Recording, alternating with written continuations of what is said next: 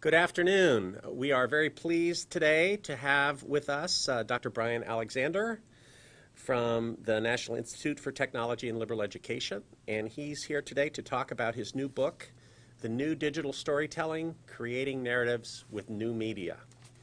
Brian, thanks for coming. Thanks for having me on here. It's good to be on ds106. ds106 rocks. I think so. I think so. Brian, can you just kind of give us a quick summary of what this book is trying to accomplish? Maybe I should say no and say read the book, but instead I'll say yes. The first part of it is trying to understand the idea of digital storytelling, where it came from. The term really comes from the 1990s. So we're talking about a kind of pedagogy, a curriculum that helps people make digital video using personal stories. And so the first part of the book, we talk about this, and at the end I discuss a lot of ways that people have been making digital stories. But then I want to also talk about the new stuff, the new pedagogies, the new technologies, so beyond digital video, other tools for making stories, from blogs to Twitter, and above all, the impact of gaming as a storytelling platform. So the book just covers a whole ecosystem. It surveys the terrain, giving an example of all the different ways people are telling stories, digital tools right now, and then ways to get started telling your own. Thanks, Brian. I have to admit that I'm a little skeptical here. As a faculty member, I'm interested obviously in teaching quality liberal arts courses. And digital storytelling it doesn't seem very, what's the right word, rigorous? It seems almost like, what you would do creating a story for your family or something like that. Yeah. Can you explain the academic angle here? It's interesting. As a piece of background, at Nightly we started taking a look at digital storytelling back in 2003, and one of the key features that we discovered was that the basic curriculum of personal autobiographical storytelling appealed to quite a few people on campuses and appalled quite a few others. People would self-identify as scientists, for example, would say, I want to do a story about facts, not about my personal relationship to facts. Yes. And others would say, this is a little too touchy-feely, this is too therapy-oriented. I want something more, rigorous, or at least more, less gooey. And we took that to heart, and we actually redesigned our workshops in 2004 and started offering ones that allowed people to tell personal stories, or impersonal stories, if you will. And it's a fun teaching exercise to show different stories and ask people, where do you detect the personal level? So we would show powers of 10. I don't know if you know this, it's a classic science visualization. And ask people, is this the ultimate impersonal story? And then people often like this. And then show a video created by a Wabash College chemist about a certain form of lipid formation, which is really interesting. He never appears on the screen, and yet his voiceover is so intense. None of the content is about lipids and their interactions at the molecular level, but all the content is passionate and exciting. And every time I've shown this to non-scientists, they become enthralled and excited by it. So I think what happens is we're seeing a kind of spectrum of storytelling. And you can think of other examples pretty easily. Think about journalists who describe what they're doing as storytelling. And it has to be rigorous. It has to be professionally fact-checked. So when you come down to education, think as a student. If you're creating a digital story, it is a form, a way, a style of multimedia authoring, much like making a digital video or making a poster or doing a series of blog posts. And for story, think argument. You have to take multiple pieces of content, multiple media, integrate them, marshal them into a coherent, recognizable, comprehensible form. Now, that may be creative in the sense of fiction. It might not be. It'll probably be creative at a formal level and at a level of inspiration, which in liberal arts we believe in very passionately. But as a teacher, as an instructor trying to assess this, we already know how to assess multimedia. We know how to look for the thread of argument. We know how to assess how a student marshals evidence to support their claims. We can assess that, and we've been doing that for years, looking at how a student makes a PowerPoint presentation or a giant poster. So storytelling is a way of doing that at a deeper level, and the student level. To create a digital story is a deep cognitive act. You have to be able to form a shape based on all of these pieces. To do that internally is a wonderful exercise. For example, Hobart and William Smith and a few other campuses have been looking at study abroad. And without technology, there's a classic pedagogical problem, study abroad. Am I loud enough for the mic? Good. One of the problems is students go abroad, have a tremendous experience, maybe even life-changing, come back to campus. They've got nothing to show for it. They have nothing to show for it, and also it's a huge amount just to cram in their brains and think through. So you say, how was your trip to Florence? It was interesting. And how to bring all that together is often the task of, say, writing a paper or doing something else. So for study abroad people, again, without technology, there's been the challenge of how do you integrate that experience. Doug Riley at Hobart and William Smith and Tom D'Agostino there started experimenting with having students learn a little bit of digital storytelling before they left, and then when they came back, after having accumulated a lot of media, photos, snaps, and video, make a story when they came back. And that let them synthesize all those different experiences, saying, what happened to you when you were in Paris for 3 months? Well, I'll tell a story about, and Doug did a story about his host mother, which was amazing. And it let him think about interacting with an urban environment that was new, about trying to learn Spanish for his personal story. And we've seen this again and again. This lets students bring together diverse, heterogeneous materials into a coherent, compelling flow. And you could say, in a non-rigorous way, oh, this is very emotional. That's a problem. Well, study abroad, it has to be emotional. It is going to be emotional. Are we out of time already? I hear two things here. Let me finish. Oh, sorry. So digital storytelling, it's not dependent on a particular platform. It's not like an iMovie class or whatever. That practice lets students do this and fixes it helps them process the study abroad problem. And you can shape many other pedagogical uses based on that kind of format. Please go ahead. I hear you saying that at least the process of constructing these digital stories is much more structured than I may have thought. Even if the story, there's more to this than extemporaneous emoting here. Okay. The other thing that I hear you saying is, and maybe this is obvious, but digital storytelling isn't fiction necessarily. Great. It's more narrative. Right. So the thought popped into my head that a scientist could actually narrate or tell the story of an experiment that they were conducting. Correct. And that would fit in this genre very well. Yes.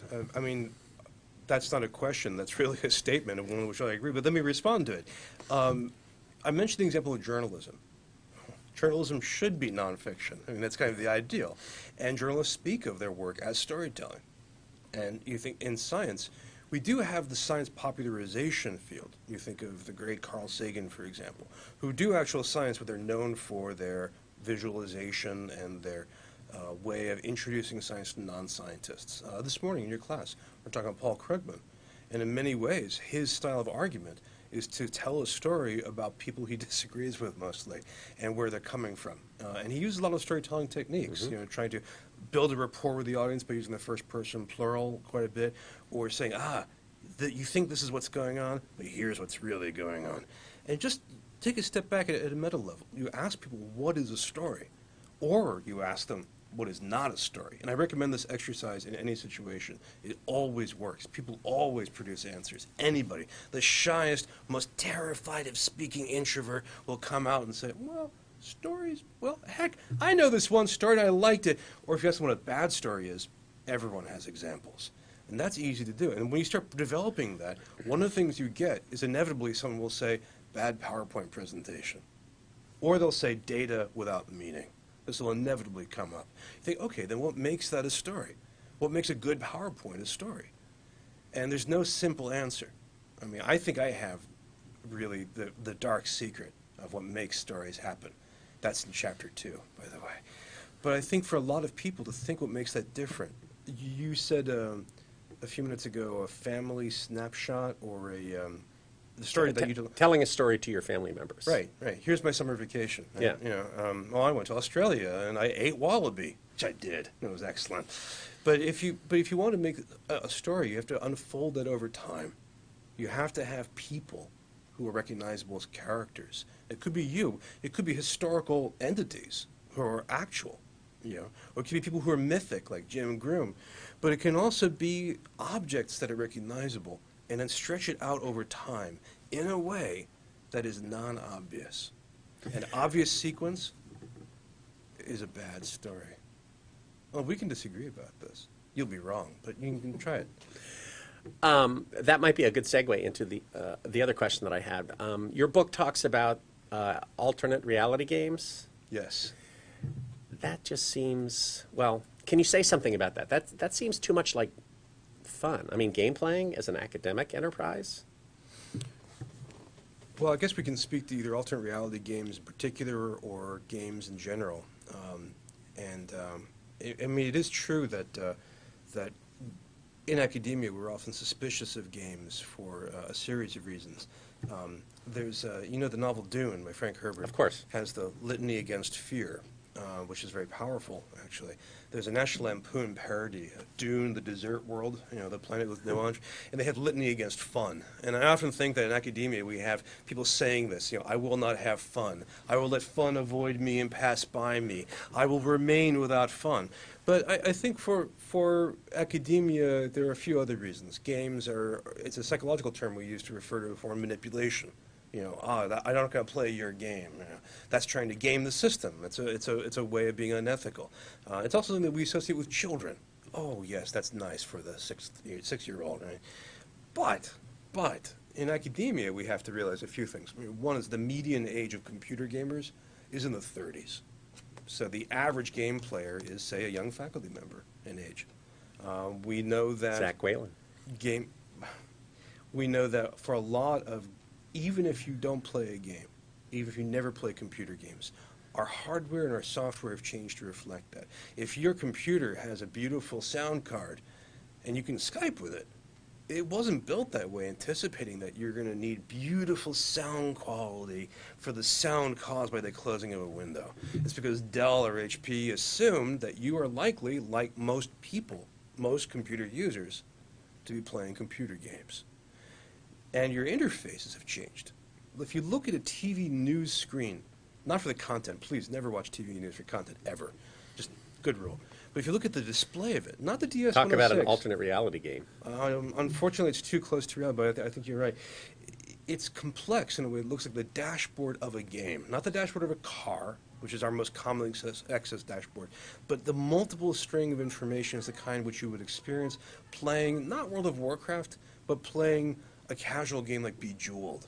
I mean, it's really, games have already warped and changed our world. As academics, we have to just deal with that at the very least, and then realize that games are pedagogical tools. Games teach. See, you might remember as a kid looking at a board game for the first time, and it was opaque. You didn't know what it was. I mean, I think we were 5, and you first picked up a chessboard. Well, that sounds cool, but what do I do? These pieces are cool, but what do they mean? What's the horse guy, right? And you have to have someone tell you how this goes. I mean, I've been learning cribbage, and I'm realizing that, it took me a while. Cribbage is complex, and I'm getting okay at it, but I was trying for a while. It takes time to process that. Not computer games. No one sits down with you and says, all right, Brian, here's how you play Empire Total War. Oh, good. The game has to teach you. And if it fails, the game dies, and the game marketplace is ruthless and competitive. It makes Wall Street look like tiddlywinks. If you don't succeed pedagogically as a game designer, your game fails. So think about this. In academia, we've been watching a parallel industry, which is now the world's second largest culture industry, bigger than movies. It is a pedagogical enterprise. It has been teaching people, millions and millions and millions of people, right now as we speak. We should learn from this. Absolutely. We should see what works. And then the students, like those two guys over there, hello, nice beard, keep it coming. If their learning experience has changed, much like we have to think about when we look at our students, an 18-year-old comes into class, we think, what have they learned from TV? They've learned something, it's impacted their life, right? What have they learned from print? Gaming is part of that. And then maybe as faculty members, we can try games in the classroom. And there are plenty of cases of people doing that. But you're asking about gaming and a conversation about storytelling. The reason I include this in this book is because games often tell stories. Now, in the gaming world, this is a classic chestnut argument. How do games tell stories? When do they? The kind of consensus is that good games tell stories, and that stories make games stickier. They make you want to come back to them and play. And that's important. How games tell stories, there are a lot of different ways this happens. And for some people, it's not a big deal. There used to be a classic dispute in game studies called ludology versus narratology. And ludologists would say the important thing about a game is not that it's a text, not that it's a story, but it's the gameplay. When you're playing Tetris, you're not really interested in who's dropping these bricks on you. Although in Thomas Pynchon's Against the Day, there's a Mad Zeppelin pilot who flies over cities and drops 4-piece bricks called tetraliths, and no one knows why he does this, but that be as it may. Nevertheless, there's some kind of storytelling going on. It might not be a coherent story, it may only be pieces of stories, but then you look at the major successful commercial games, and so many of them include stories. You look at, say, Call of Duty, one of the best-selling games of all time, and it has elaborate narrative structure. Nicholas Baker, the novelist, was interviewed by The New Yorker, and The New Yorker asked him, what's the most novelistic game you've played? He said, Mass Effect 2, which I would agree and endorse. Actually, in terms of deep characters, multiple emotional, conversational relationships, yeah, it's novel quality. But for us, for digital storytelling, we have to think about ways that when we play a game, we co-create a story. And perhaps we ventriloquize a character. I mean, our character moves and speaks. Some of you may have played, say, Half-Life, where the main character never says anything. People speak to him and he participates, kind of like Muhammad does off-screen in movies about Islam. But you participate in a kind of passive way, verbally, but you act and you make choices. In a more constructive way, I mean, I don't mean that in a value judgment, in a more constructivist way, there are games where your actions actually drive narratives. Sort of a sandbox game like Fallout, the Fallout series, or like Grand Theft Auto, you actually determine the shape of plots as you go, the sequence of events, and who you interact with.